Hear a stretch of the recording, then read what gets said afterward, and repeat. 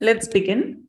So the data source has been shared with you both in the Zoom chat as well as in the YouTube chat. So you can pick the data source for today from there. And this is our data. Okay. So first thing that I will do, I think, is simply increase the font so that it's visible to all of you clearly. Then we can just highlight the columns like that from the top and double click anywhere between the two alphabets, between two columns over here. So all of them will get spaced out properly.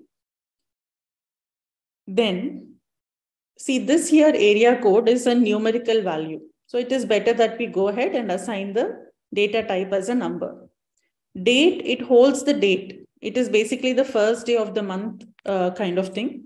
So we can go and assign an appropriate data type as date.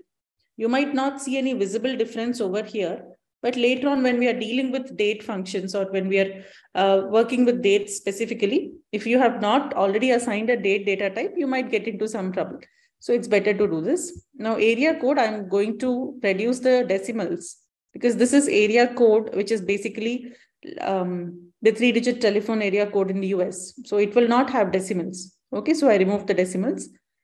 Date, if we format it as long date, we can see the complete date. I will keep it as short date. All this is basically text information. So we can go and assign the data type as text. So these are basic data cleaning techniques that we are talking about. Okay. Because as a data analyst, of course, you would be analyzing the data, but you might even have to do such cleaning sometimes. And these columns are dealing with money, currency. So we will assign the data type as currency. And then you can also go ahead to this accounting symbol and give an appropriate currency symbol over there. Okay. And I will not use any decimals for this. We don't have decimals in this data. So let me reduce that to 0. Okay. Our data is very nicely formatted over here. Now, this is one aspect. Okay. Basic thing that we generally do. Assign proper, correct, appropriate data types. Now, let us say there are a few blank rows in our data. I'm inserting a few blank rows in here, okay? Supposing. Like that, let's say there are a lot of blank rows across the data, across many places, okay? In our data, we have blank rows, okay?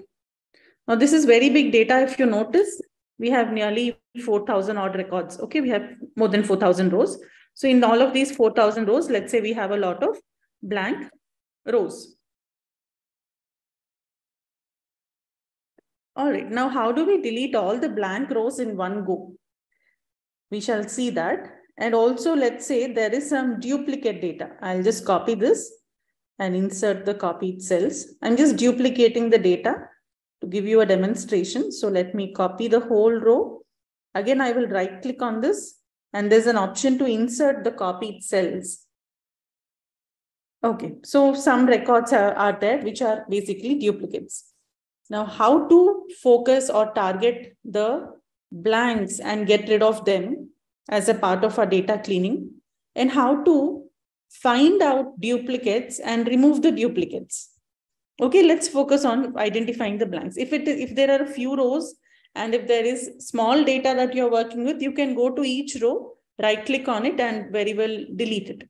But if you have big data and if there are multiple such blank rows, to search for it and then to delete it would become a tedious process. So how do we automate this? Is we can go to the find and select option on the home ribbon.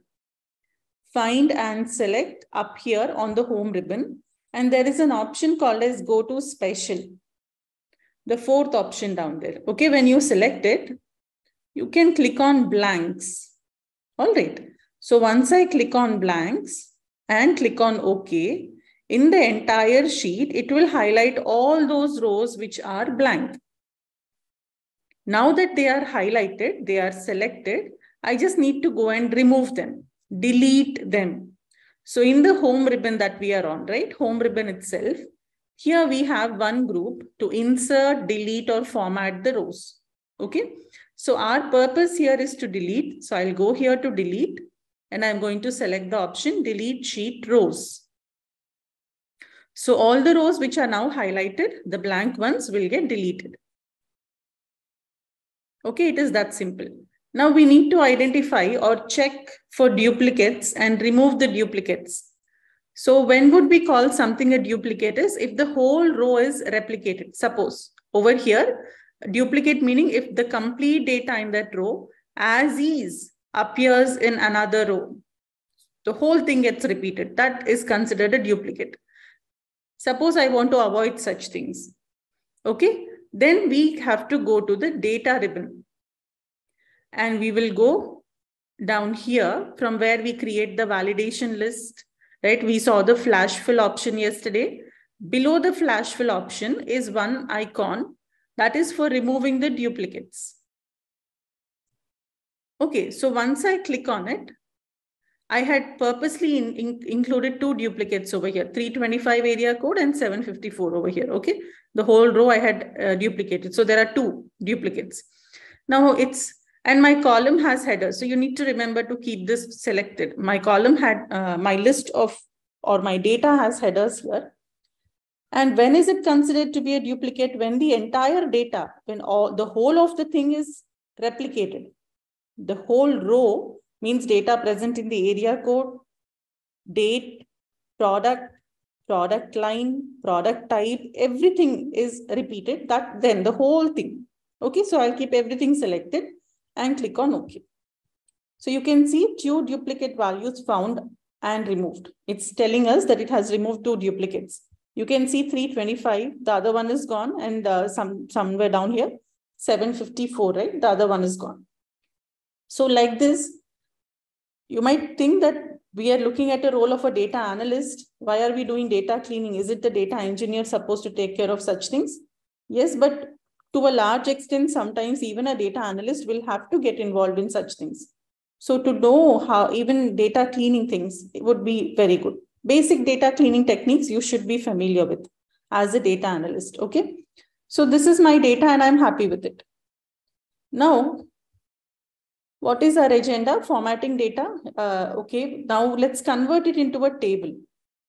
All right. This is right now a range of values that we have, which are organized as columns and rows, but this is not essentially a table.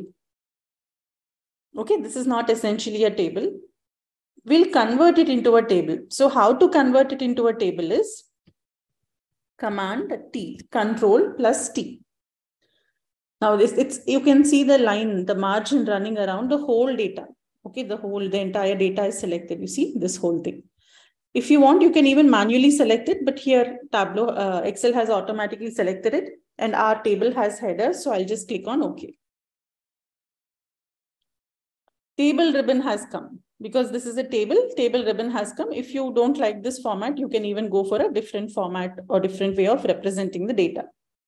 Here you can choose from a variety of designs which are available. Then yesterday we talked about header row, total row, okay? Banded rows, banded columns, all these we had discussed. Now, it is always good to give a name to the table. So I'll call this coffee chain data. Okay, coffee chain data. And how do we know? One other way in which you can identify whether this is a table or not is generally if it's a table, there will be a drop-down icon against the name of every field, which acts like a filter. All right, and we can go ahead and sort the data in ascending or descending order.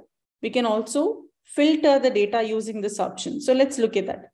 Here is product. Okay, so if I go here, by clicking on this button, data gets sorted in increasing order, alphabetical order, increasing order. So you can see it starting with A. Okay, then C, then Cafe Mocha, so on and so forth. So it is basically in alphabetical order. Okay, that's big, really big data. Or we can do it in the reverse alphabetical order by going here. All right. Then if there are certain products for which we might not want to see the data, we can remove it by using the filters. Simple select and deselect options. So if I uncheck this product, it's gone. If I uncheck latte, it's gone. If I uncheck mocha, it's gone. You see? Something that might not be necessary can be removed simply by deselecting the option. And if you want it, you can select it and it will come back. Okay, so we can filter the data in such an easy manner. We can also go ahead and sort the data in different formats.